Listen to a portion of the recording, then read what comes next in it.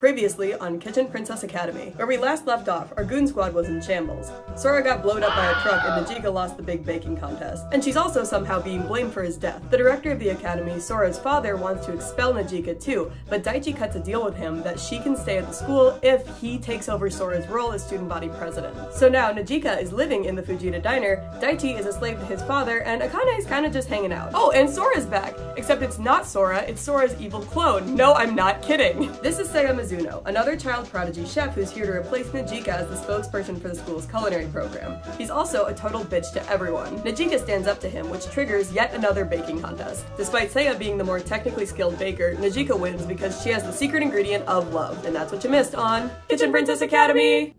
So, what do you think of the new set? We join Seiya as he's sulking after losing to Najika. He's pretty rattled about this whole thing because it reminded him of his childhood. Because remember, he also grew up in Hokkaido in the same area as Najika did. She triggered all these memories of his childhood to come back after giving him a cookie baked with ingredients from that area of Hokkaido. And now he's sulking like a bitch, reminiscing about his sad childhood. That's right, baby, we're getting a villain origin story.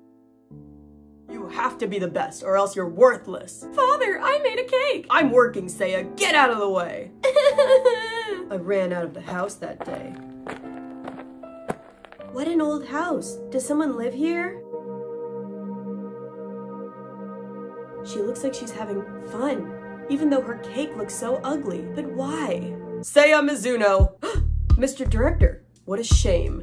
You humiliated me, and I brought you here. I love that, one, the director keeps putting the fate of his school on the shoulders of random 14-year-olds, and two, he's always shocked that 14-year-olds fuck up everything they do. Now let's try this again. I want you to crush Najika Kazami in front of everyone. Crush her so she'll never stand tall again.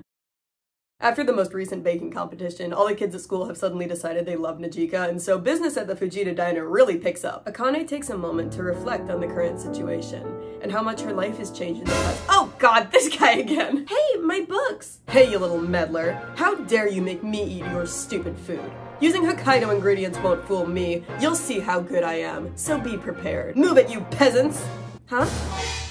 Akane Kishida, what are you doing here? It's none of your business. Hey! Huh. Since when are models interested in sweets? Or is it for a certain student body president? I can see you're in love with him, but he doesn't like you back. Isn't it a waste of time? That's not true! You're such a jerk. But it is true! We're treated to a little montage of Akane's memories growing up with Daichi. Speaking of Daichi, Akane eavesdrops on Daichi eavesdropping on his father's business call. Yes. Yes, we're evil. By summer, Lavender House, the orphanage Najika grew up in, will be property of the Mizuno Corporation, the company owned by Seiya's dad. Yes, I'm looking forward to it. Bye!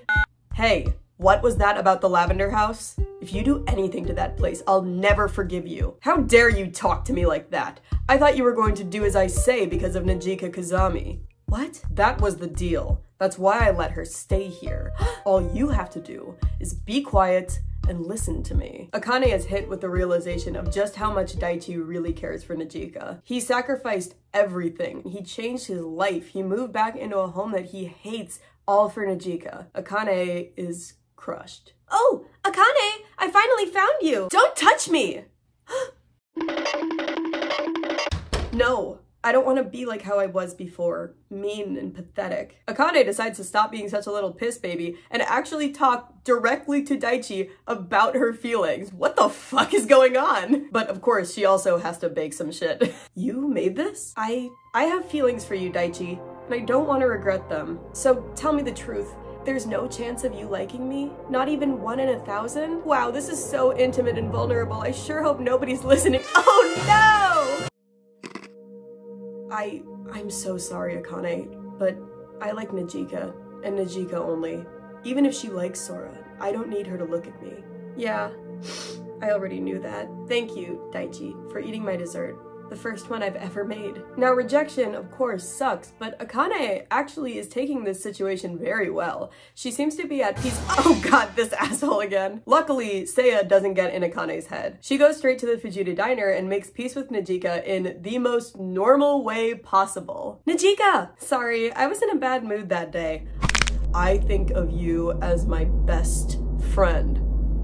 Okay, me too! Just then, Daichi comes into the diner and actually manages to use his big boy words to tell Akane that even if he doesn't have feelings for her, he tells Akane that even if he doesn't have feelings for her, he still cares about her and loves her like a family member. So now we have a whopping 2 instances of direct communication in one book? What fucking series is this? Remember a few videos ago when I said that whenever there's not enough drama in the story, like Najika's grandma just fucking dies or something? Well, things are going a little too well for our goon squad. You know what that means? Hey, Najika, phone call from the Lavender House. Oh, okay. Grandma's dying again! Well, not exactly dying, but the Lavender House orphanage is in trouble. As foreshadowed by the director's sinister phone call earlier, the Lavender House is struggling financially and is in danger of getting shut down. Apparently, Grandma, or Hagio-sensei, has been working herself ragged trying to come up with enough money to save the orphanage. Money, huh? Maybe I can help.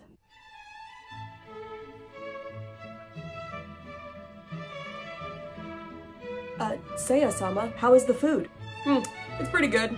The chef has gotten better. The filet sauce needs more salt, though, and I think... What the fuck? Oh, I'm sorry. The restaurant across the street is having an eating contest. How dare they disturb my meal? I'm gonna go give them a piece of my mind. And I'm sure I won't see anyone who I know there. What? That's right. Najika is raising money for the Lavender House by winning every eating contest in Tokyo. Pollyanna strikes again. Seiya, of course, has to make a big fucking deal about this. But then, Najika somehow convinces him to bring her to another restaurant across town. The two of them get to talking about cheesecake because, you know, they're both chefs. They know a lot about cheesecake.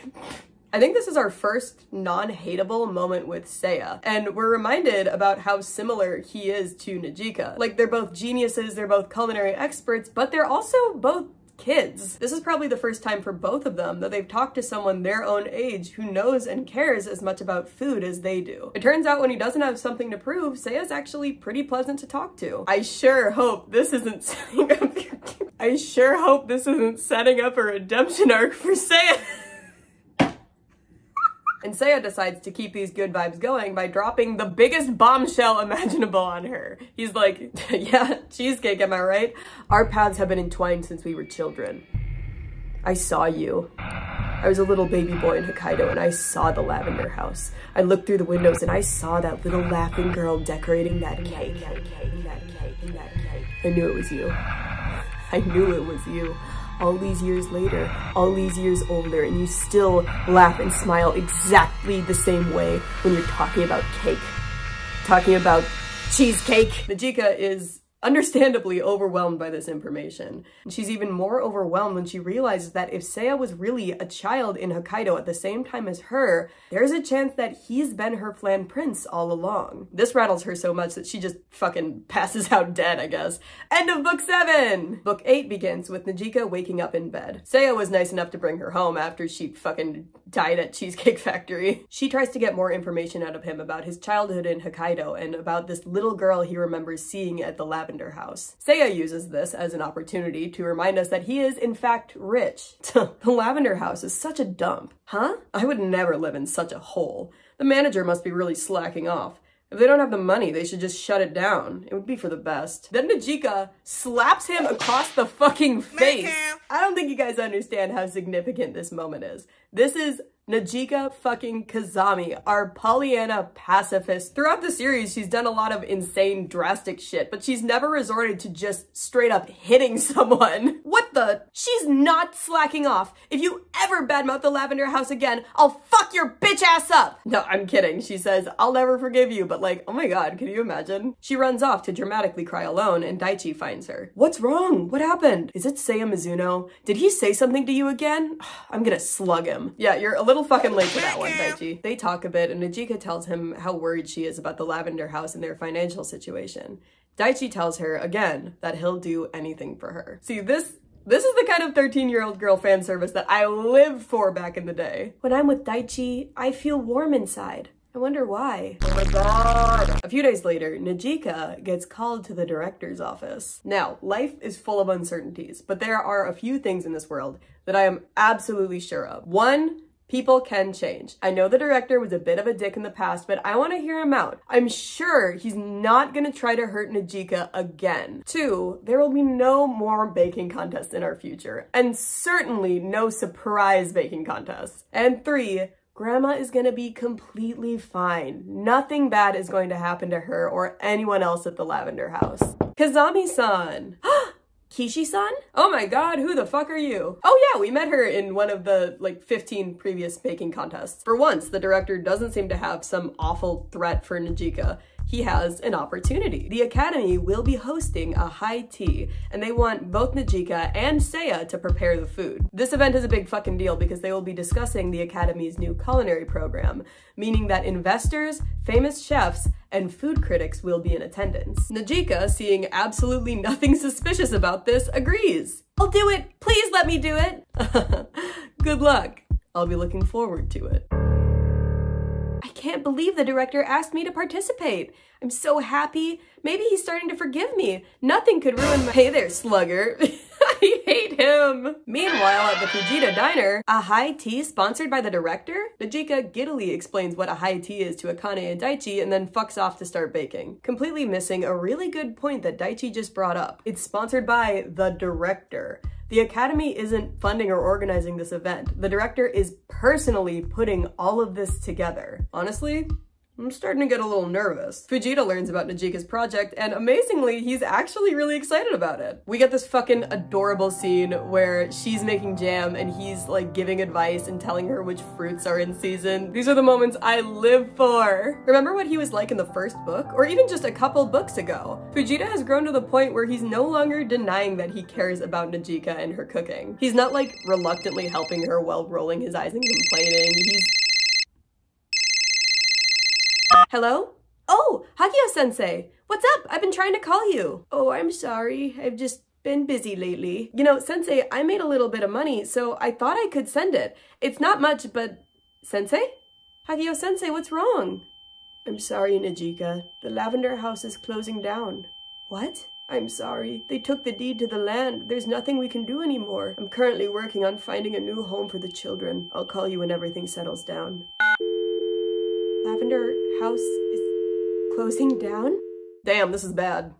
I sure hope it doesn't get way worse. Najika! Listen, it's about the high tea this Sunday. My mom is coming too, and it seems like it's not just a tea event. It's going to be a competition between your food and Seiya Mizuno's. Oh my god! You mean to tell me that the director lied? There's a surprise baking contest and something bad is happening to Grandma? That dastardly bastard, he's done it again! Najika goes straight into the lion's den and confronts the director. A competition? But that's not what you told me before. You just asked me to serve your guests with my cooking. And the director's like, yeah, I lied to you, Najika. I'm a psychopath. I don't want to compete in some meaningless competition. Besides, the Lavender House is closing down. I don't have time for that right now. We don't see the director's face when she says this, but I just imagine he has a Grinch smile. Yes, I heard about the Lavender House getting torn down. By summer, the Lavender House will be property of the Mizuno Corporation. I can save the Lavender House, but I have one condition. Huh? Accept the competition and lose on purpose. Okay, I hate to be a bummer and end it there, but the cliffhanger is just too good. And I don't want this video to be too long. I want to try this thing where I upload a video more than once every 5 years. But you can rest assured that we will be seeing our Goon Squad again very soon. Thank you so much for watching. Subscribe if you want to, don't if you don't. And I'll see you next whenever I upload. Bye!